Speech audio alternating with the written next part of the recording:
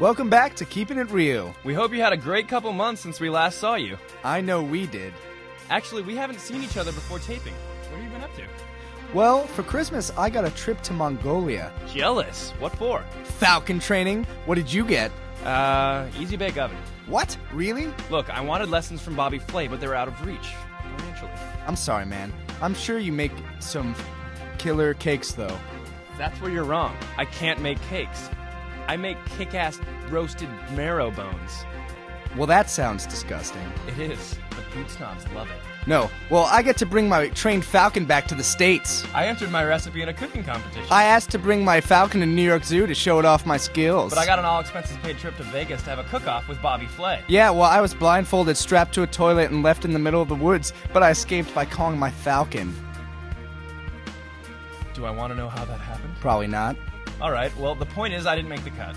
No? Why not, buddy? Honestly, I don't remember much. I was in Vegas. Something about a squirrel, though. Squirrels? You know, I have a confession to make. My falcon didn't help me when I was in the forest. It chased a squirrel and left me to gnaw my way back out of my binds. I could have been a Food Network star if it hadn't been for that damn squirrel. Goddamn filthy squirrels! I'm sorry, Mikey.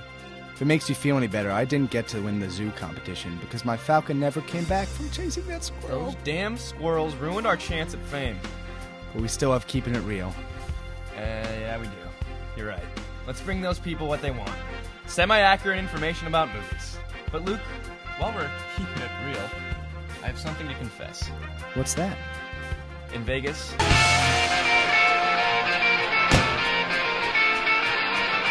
It's Oscar season, Luke, which can only mean one thing. It's Oscar season. That's right. There have been a lot of theories as to who's going to take home Oscar Gold this year.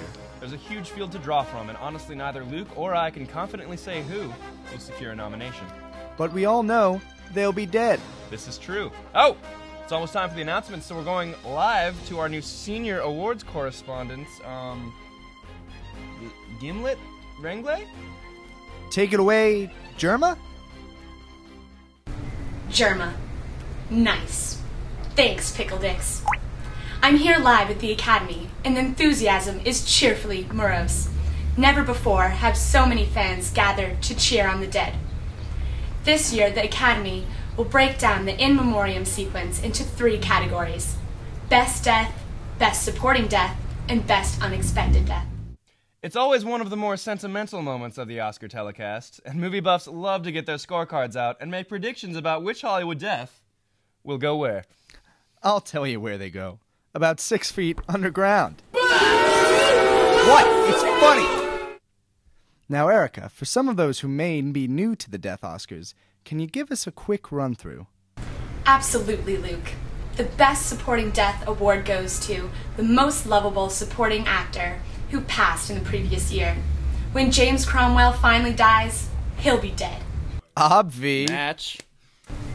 The Best Unexpected Death goes to the person whose death was the least expected in 2011.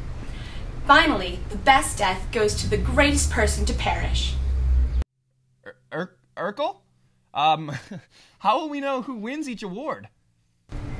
Well, Mikey, we'll just have to see who they pick.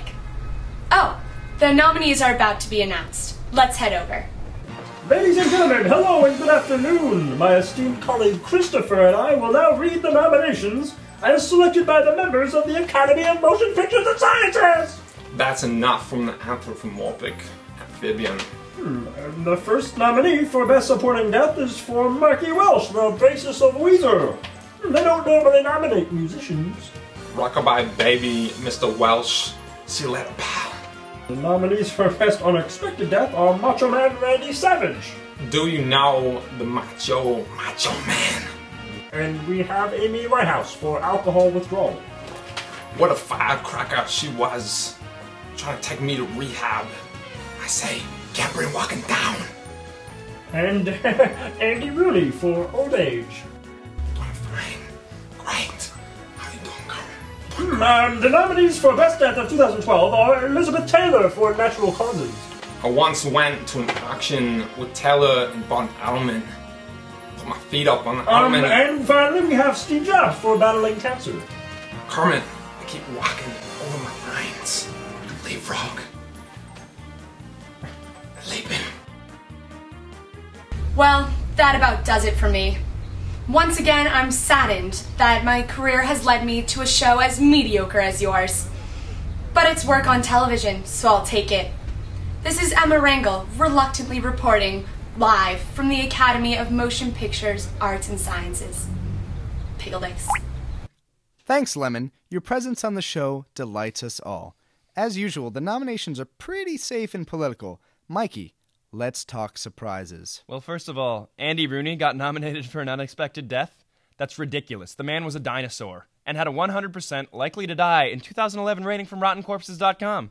Peter Travers said of Rooney's death, while Andy didn't break any new ground with his passing, the fresh and unique way in which he expired elevated the formula above your typical Hollywood schlock.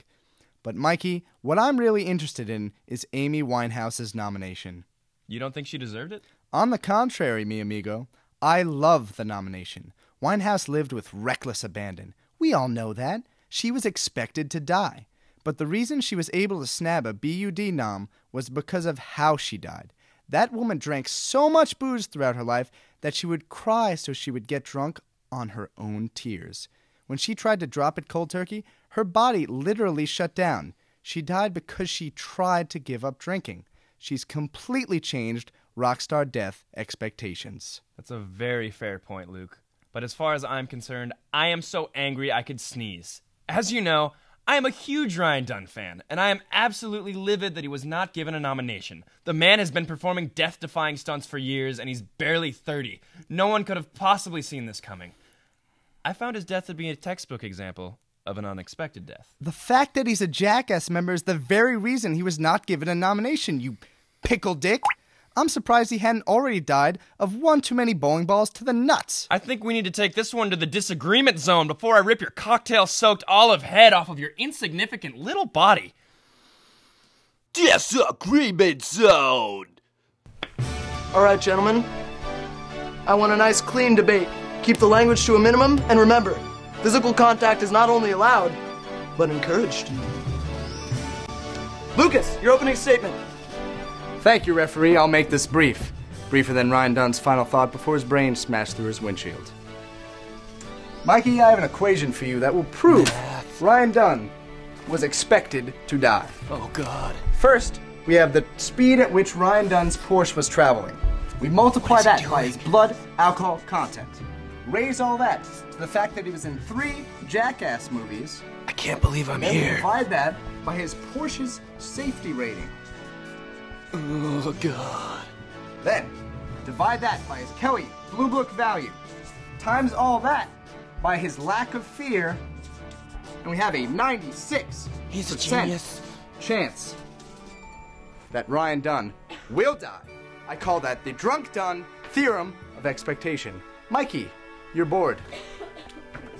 That was pretty good. That was pretty good, Luke. Some good points. But, let's see. So, we all know that Ryan Dunn got 8 hours of sleep the night before. Caret that as before. And then if you underline subtract the fact that he had Paco's tacos for dinner, and then divide the fact that Bam Margera was in his life, close friend, you get a 2 whopping % that he was gonna survive. His death was unexpected. Your move. Debate over! Lucas wins! What? Oh, poor little Mikey. I win. Admirable effort, old friend. Well, now that we've settled that debate, let's move on to the big kahuna, the hot tamale. Yes. Yes, of course. The best death category. An award truly to die for. Tell me, Luke, which deceased nominee's family is going to go home with the gold tonight? I think it's rather obvious, Mikey. Steve Jobs' contributions both to the entertainment industry and the world at large are undeniable, and he is absolutely going to secure the win, no questions asked. So you really think he's dead, huh? What do you mean, Mikey? Well, you little moron. If I were to tell you that Steve Jobs wasn't dead and that I could prove it, would you agree then that Ryan Dunn's death was actually unexpected and that you're just a little Pickle Dick moron? Pickle Dick? You're the Pickle Dick, you Pickle Dick? I want to see where you're going with this, so I'll say yes. But because you're an idiot. Tom, show Luke what time it is. You're not gonna like working with this guy. Why? What's wrong with him? Sorry, late. All right. You got something for me to do? You got something you want us to do? We're doing something together? You got something you need me to do, right?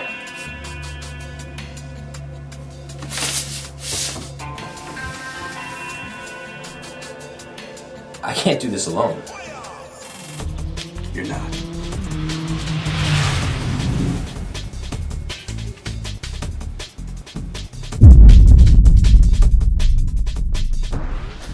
His Aunt Debbie, a travel agent from Vermont. His Uncle Larry, who's a whaler in Finland. And then his cousin Jobs.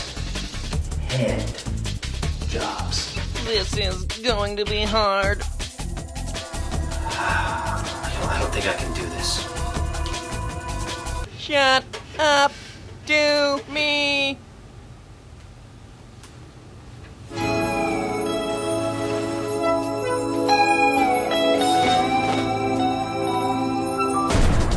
What happened to your nephew, Debbie? You might want to start with the Gates family and that prick Bill. He was always so rough with my boy, Hand Jobs.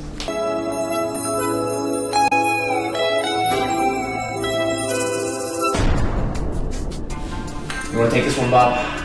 Tell us what happened, you Nazi dirtbag. I haven't talked to my nephew in years. I'm sorry I can't be able to help. Why did Final Cut turn their back on the professional market, you whore?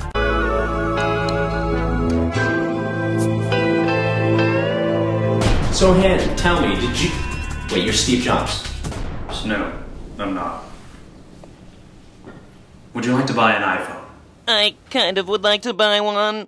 No, we don't want any of your China-manufactured garbage. How did you fake your own death?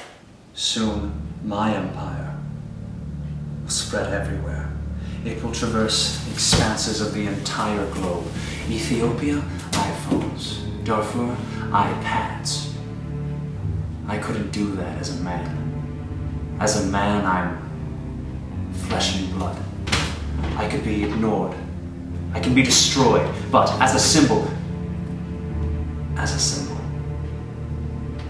can be incorruptible. I can be everlasting. That's crazy. No. You know what is crazy? The brand new features of the iPhone 4S.